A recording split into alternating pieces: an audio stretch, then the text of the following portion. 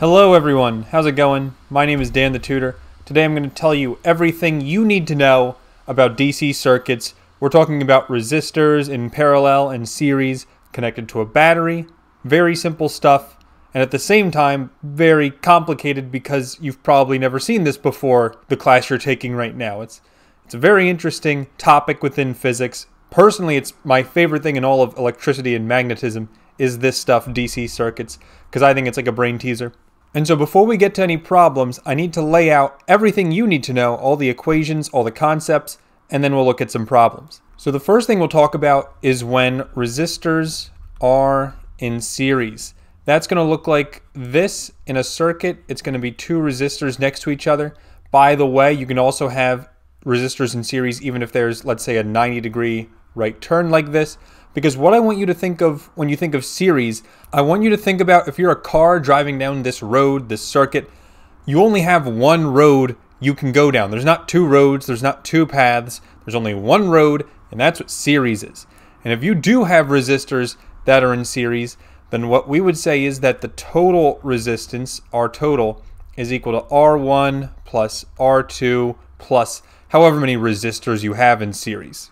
You just add them up normally. You'll see that that is not the same for parallel. Two more things we need to know is that the voltage is going to sum. In other words, the voltages added together equals the total. So like for instance, if I have V1 here and V2 here, then the total voltage is V1 plus V2. And then for current is going to be the same. So if I wanted to know the current here and here, I1 and I2, those currents are going to be the same because like we said before, you have one road to go down. There's only one current that there could possibly be in all the resistors in series. So these are the first three things we need to know. This is all for series. And now let's talk about what we do for parallel, resistors in parallel. So first of all, resistors in parallel will look like this. In other words, there's two roads you can go down to find these resistors. And for parallel, the equations are a lot more annoying, specifically for the total resistance. You write 1 over R total equals 1 over R1 plus 1 over R2 plus 1 over however many resistors you have. Believe me, I know how annoying this is, but we're going to do some examples and it's not going to be too bad. Now for the voltage and the current, what we're going to find is that they just switch. In other words, the voltage is the same for resistors in parallel, and the current will sum up to the total.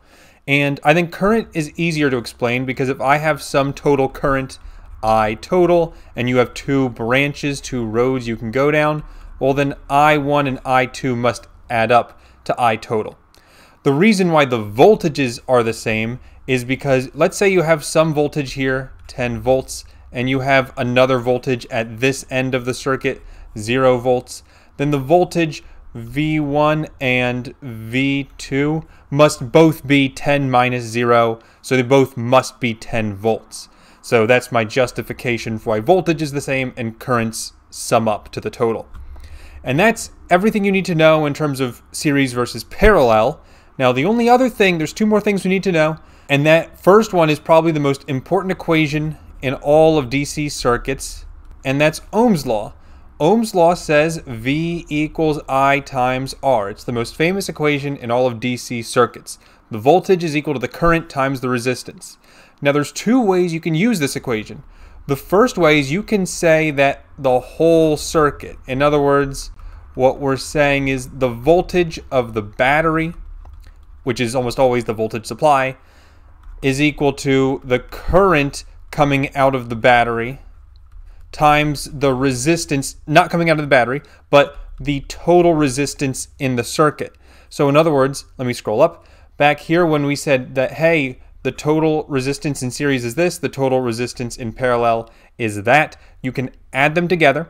Sometimes you have to combine series and parallel in the same problem. We'll talk about how to do that too. But at the end of the day, you need a total resistance, and then that is this Ohm's law equation for the whole circuit. Alternatively, you can just do it for one resistor. You can do Ohm's law for one resistor as well. Let's say you want to do it for resistor R1. Just make up R1. Then the voltage across resistor 1 is equal to the current across resistor 1 times the value of resistor 1, 20 ohms, let's say, hypothetically. And of course, you can do this with, V2 equals I2 times R2. You can do it with as many resistors as you have. But the first thing you need to do is determine which one are you doing. Are you doing it for the whole circuit or one resistor? If you want my advice, do the whole circuit first. That's usually what we want to do when we solve DC circuits. We want to use Ohm's law for the whole circuit, finding the total resistance, so that's probably going to involve a lot of combining resistors. And then after that, step 2 is you look at each individual resistor to find whatever you're solving for. That's typically the strategy we use for solving DC circuits. And then the last thing we need to know is power. Now the cool thing is there are 3 equations for power, and they're all the exact same thing.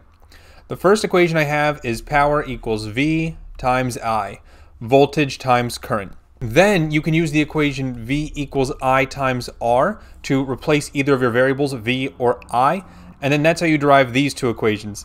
Power equals I squared times R, and power equals V squared over R. All 3 of these equations work, depends on what you have in the problem. Some are easier than others. Because let's say you already know the current and the resistance, you'd want to use the middle equation, or whatever you have, that's the one you'd want to use. Now once again, you can either do this for the whole circuit, in other words, the voltage and current coming out of the battery, because batteries don't really have resistance. I mean, technically they do, but we're not going to talk about that right now, that's too advanced. Or you can look at it for an individual resistor. And we can find the power for either the whole circuit or the power for each individual resistor. And by the way, if you add the powers of each individual resistor, it's going to add up to the whole circuit anyway. And so that's it for the explanations. In my next series of videos, I will now be looking at some problems about DC circuits. So stay tuned, and I'll see you then.